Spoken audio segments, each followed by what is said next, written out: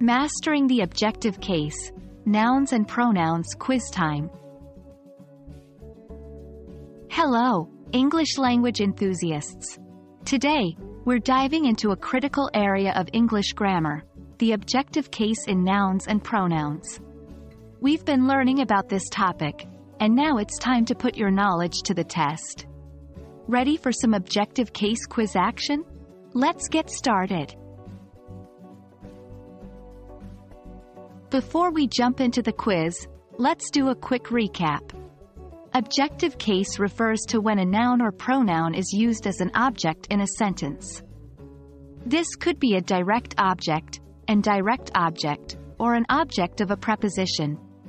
For instance, in the sentence, "She gave him the book," him, is an example of a pronoun in the objective case.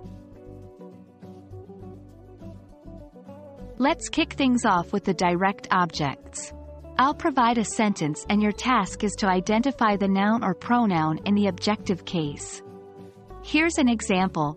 John kicked the ball. Did you spot it? Great! Now, it's your turn.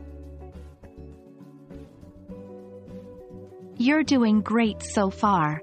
Now, let's move on to indirect objects.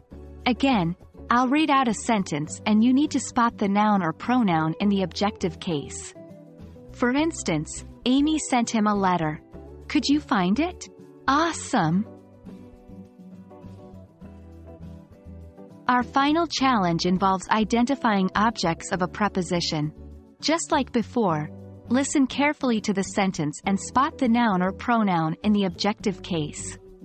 For example, we are going to the park. Have you got it? Fantastic!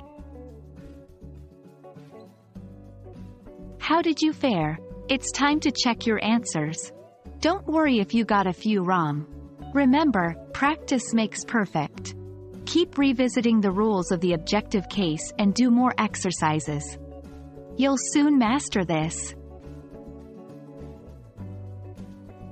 Great work, everyone! That concludes our objective case quiz. Remember, understanding noun and pronoun cases is crucial in mastering the English language.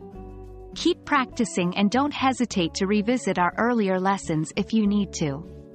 I hope this video was helpful and fun. Stay tuned for more exciting English grammar adventures. Until next time, keep learning.